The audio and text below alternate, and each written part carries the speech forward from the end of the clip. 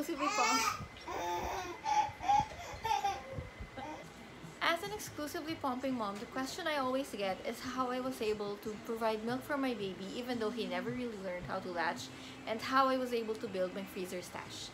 Now, one of the most common misconceptions is that it is impossible for you to be able to maintain or even increase your milk supply if your baby is not latching.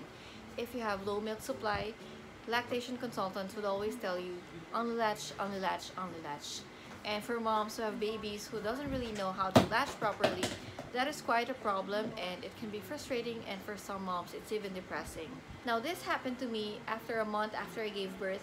I went back and forth trying to teach my baby how to latch properly because I thought that it was the only way to do it, because that's what people were telling me. And it was just frustrating because I didn't know what to do, but luckily my husband and my close friends were there to support me. There were so many words of encouragement I got that kept me pushing. I did some research because I thought that there must be some way that I could just pump my milk and give it to my baby through a bottle and just do it all day, every day.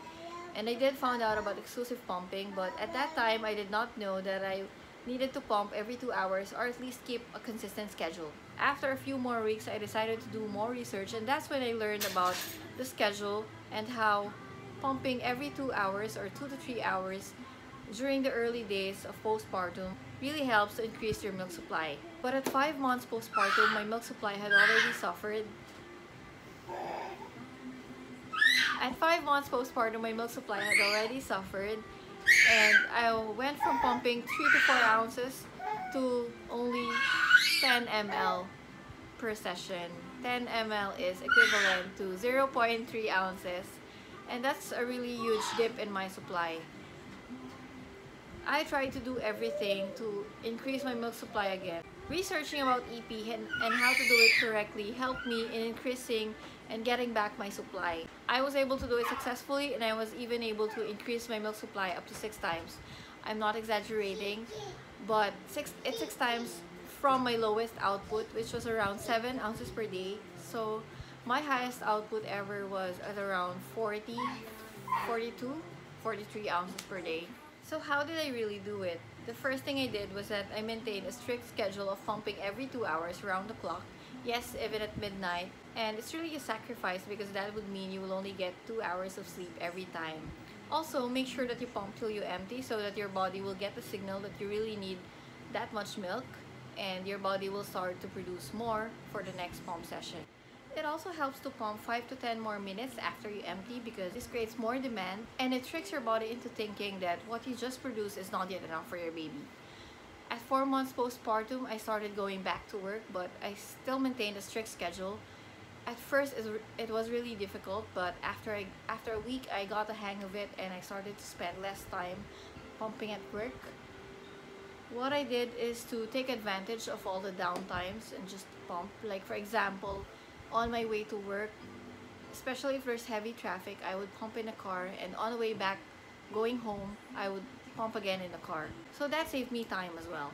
At 5 months postpartum, I was more confident with my supply because it was already more than what my baby needs. So I started dropping the middle of the night pump, and I started getting a lot more sleep. So let me just say that it really helps for you to maintain a strict schedule at first during the early months of postpartum, because after a while you will benefit from it, and you can drop more pump sessions as you go on. Compared to if you didn't really maintain a schedule and you're just an enougher, you would have a hard time dropping pump sessions, because dropping pump sessions, if you're just an enougher, would mean that you would start producing less than what your baby needs. I gradually spaced out my pumps from 2 hours per day to 3 hours per day, and to 4 hours to 5 hours.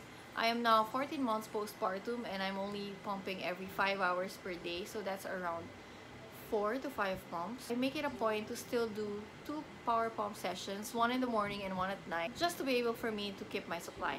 Of course, if your baby has no problems latching, you would still need to nurse consistently every 2 to 3 hours. After that, when your baby starts taking in solids, you would need to pump in exchange for the times that your baby is eating solids instead of nursing.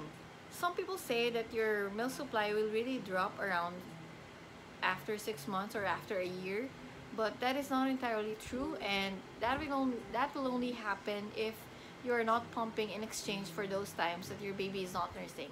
The second thing I did was to increase my water intake even more. When I first started pumping, I have observed that if I didn't drink in between pump sessions, I get a lot less milk. And if I drank a liter spaced out after my pumping session and before the next session, I would get a lot more milk. So what I did was I drank 500 ml of water after pumping and 500 ml of water before pumping again. In between pump sessions, if I get thirsty, that's a separate amount of water again. So that's really a lot, and it really helped me to increase my milk supply. Also, when you're breastfeeding, you also feel thirsty every now and then, so that really helps you to quench your thirst. The third tip is to just relax and chill. Now, I have observed that every time I am stressed or very tired, my milk would be a lot less. And every time that I'm just chill, I'm just watching while pumping, my milk flow would be really fast, and I would get a lot more milk. The next tip is to eat healthy. Sure, you can still have that pizza or burger every time you want, but make sure that you still add nutritious food every day. It also helps to eat foods that are known to increase your milk supply, like malunggay, oatmeal, chia. For me, I also discovered that every time I eat salmon, my milk supply would go up, and every time I would eat ramen noodles, my next pumping session would be really a lot. A quick Google search will also give you a list of what other foods you can eat just to help you increase your milk supply. So every morning during my first pump, I eat a cup of oatmeal with some almonds, chia, flax seeds, almond milk, and basically anything that I can throw into the cup so I can just keep it new every time. So do those 4 things consistently and your milk supply will increase in no time. In my own experience, my milk supply increased from 7 ounces per day up to around 25 to 28 ounces per day in just 6 weeks. If after doing all those 4 things, your milk supply is still not enough for you, probably because you're still in an offer or you would like to build your own freezer stash, it could be time for you to turn to supplements. So the first supplement I tried was Mega Malunggay. Actually Natalac, but I changed it to Mega Malunggay because this is a lot cheaper. So I was taking Mega Malunggay 2 capsules 3 times a day. So I would take one in the morning, one around 2 p.m. and another one before going to bed, 11 p.m. because technically I was not going to bed for the entire night because I was pumping. The next supplement I tried is fenugreek. This really helped me to increase my supply, and I took this 3 capsules 3 times a day, so that's around 9 capsules. But the recommended dosage is for you to start taking it 2 capsules 3 times a day, so only 3 capsules. And if the increase is not yet enough for you, you can gradually increase it, and the maximum dosage that is only recommended is 4 capsules 3 times a day, so that's only a maximum of 12 capsules.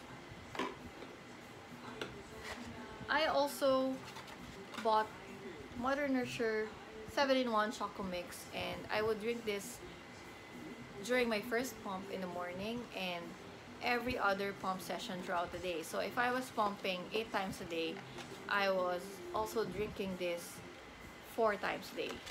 So I felt that this helped me increase my milk supply as much as it also did increase my milk flow. It made my milk flow even faster so that I could finish pumping even faster. After finishing 2 bottles of fenugreek, I noticed that my milk supply wasn't increasing anymore. It was actually enough for my baby. It was more than enough for my baby, but I wanted to build a huge freezer stash. So I started taking a different supplement, and I started taking Liquid Gold by Legendairy milk. After taking this, I noticed that my milk became thicker and creamier, and I also noticed that my baby started getting full faster.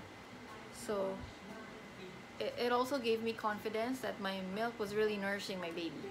By the time I was taking Liquid Gold, my milk supply was already around 30 to 32 ounces per day, and that was around 6 to 8 ounces in the fridge. So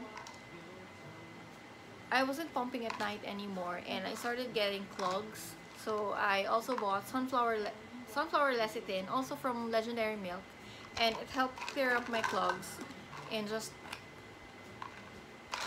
in just a few hours. I also took Pump Princess. So after Liquid Gold was finished, I took Pump Princess, and this increased my milk even more. So instead of getting an additional of 5 ounces per day, I started getting an increase of around 7 or 8 ounces per day. So this really helped me. And actually, after I finished that bottle, it wasn't available, so I bought a different product instead. I tried Cash Cow, and it produced around the same as what I was producing when I was taking in Liquid Gold. So Pump Princess was actually better.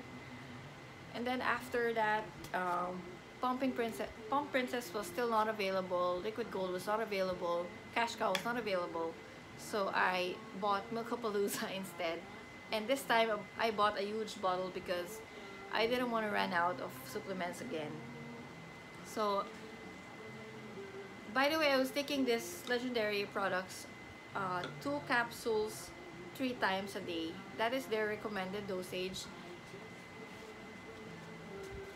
With Milkapalooza, I was producing around 8 ounces per day. An extra 8 ounces per day. So it was around the same as Pump Princess. So I didn't change it, and I ended up buying a new bottle. But after I finished the bottle, I figured that my freezer stash is already huge and I don't need supplements anymore.